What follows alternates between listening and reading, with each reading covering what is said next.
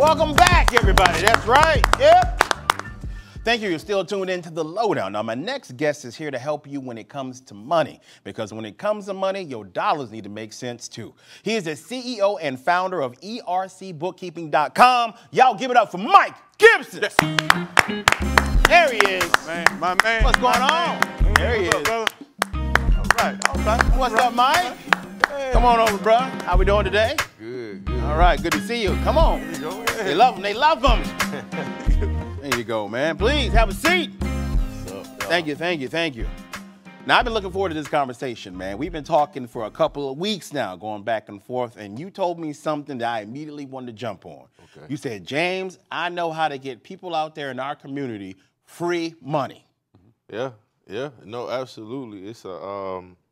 It's a crazy time right now, and there's a lot of small businesses out there that could really help. I mean, could really use the help. Absolutely. And there are a lot of resources out there, and ERCbookkeeping.com, as well as a number of other companies out there, have put together a number of programs to help people find resources for these legal tax loopholes. And I love that, because a lot of people who want to do things financially just don't know how. Yeah. And you guys fill in the blanks for people. Now, before we get started in that, man, you've been working in Central Florida for how long?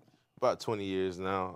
I came up here for school, went to my beautiful alma mater, University of Central Florida. So I'm UCF, okay, yep. Florida in the house. Yeah, we're going to clap for that. Yes, all right. Yep.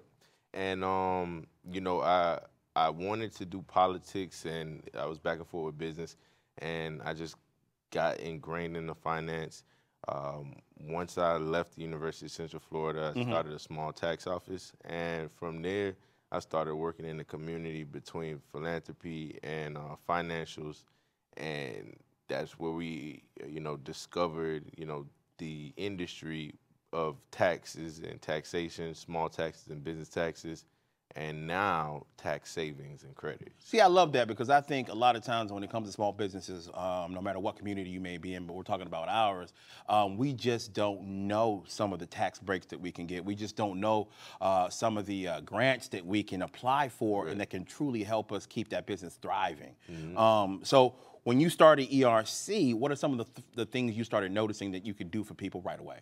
Well, fun fact, ERC stands for Employee Retention Credit. It's like it's its own industry now, because it's just designed around employee retention as a whole. And we talking employee retention, man, how to keep your employees working at your establishment. So ERC has been around for many years, but it was reenacted due to COVID. And basically, it was a program that was designed to go alongside with PPP to help small businesses benefit for keeping employees during the pandemic. Now, what's going on is more and more people are becoming more familiar with the program, because other programs have finished, and now more and more people are getting more interested with understanding about the importance of having payroll. So that's our goal, is to educate, inform, and give people the resources so that they can make the sound decisions, so that they can go ahead and get these legal loopholes. And people just don't know about them, man. So you guys fill that in for people. Now, tell me, how did you get involved in doing this, though? Well, I mean, I was more so burnt out from COVID. I wanted something new, but I also knew what I specialized in, and I recognized that there is a complete lane of solutions for individuals out here that really can benefit society. So we decided to research some more. We looked into it, and from there we understood that there was a clear difference between this type of bookkeeping and bookkeeping in general, and we focused primarily on this. And since then, it's been a game changer. So give me an example, like people watching right now who may want to benefit from what you guys do. What's one of the things you guys can teach people that just don't know? One of the things that are just commonly people make a mistake with that you can help them out tax-wise? Great question. So misclassifications. Okay. So a lot of people that believe that they did not qualify for employee retention credit, ERC, They actually do. And one of the biggest misconceptions were if I had a 1099 employee that I couldn't apply for the ERC, which is a myth. So the truth of the matter is, for people who don't realize, 1099 means someone that could be a vendor of yours, someone you hired for a specific job. A contractor. Contractor, yeah. So a lot of times people will have companies and then they will employ individuals for tax purposes because they don't want to pay the taxes, and they will classify them as a worker, but not an employee. Got it. Give them a 1099. But when you look back and you see how you've classified this person based off of the duties and the tasks, you recognize, well, they clock in, you pay them on a certain time frame, they wear your shirt. Yeah. This person is an employee. And there's a lot of individuals out here that actually misclassified their employees. And there's processes that you can go backwards and amend these and still be able to go and receive savings up to $26,000, maybe even $28,000 per employee. So these are huge benefits. Wait a minute. Let's say that one more time. Let's slow down. We can get up to $26,000 to $28,000 in a credit when it comes to listing your employees the right way. So that's going back, correct, and that's going back retroactively. So you can claim that all the way from 2020. Wow. But then there's other credits now that are available that will go all the way to 2028. So this doesn't stop. So, you know, it starts with this, but then from there, there's other programs that we can help people with if they have minorities, people that they're hiring that are women, if they're veterans, disabled, or if they're convicted felons.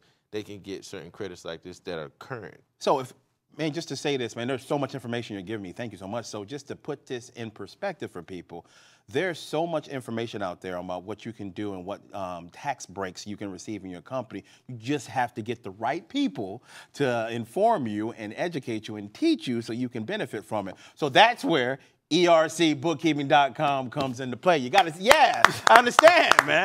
So I'm gonna start listing my kids as employees, bro.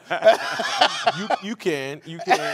I would just so we work with a brokerage firm that deals with bookkeepers across the country, as well as in the UK. And I want people to definitely look you guys up. So will you please share with them right now? You're giving them great information. Share with them your social media and website so they can get in touch with you guys, man. So you can reach us at ercbookkeeping.com.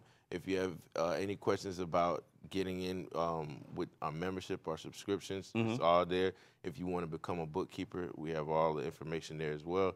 Any investor relations as well. ercbookkeeping.com, on Facebook as well, ERC Bookkeeping.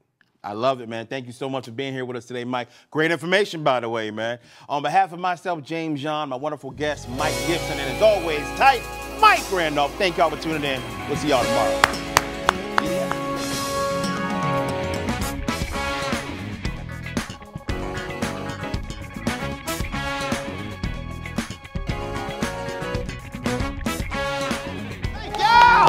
Yes!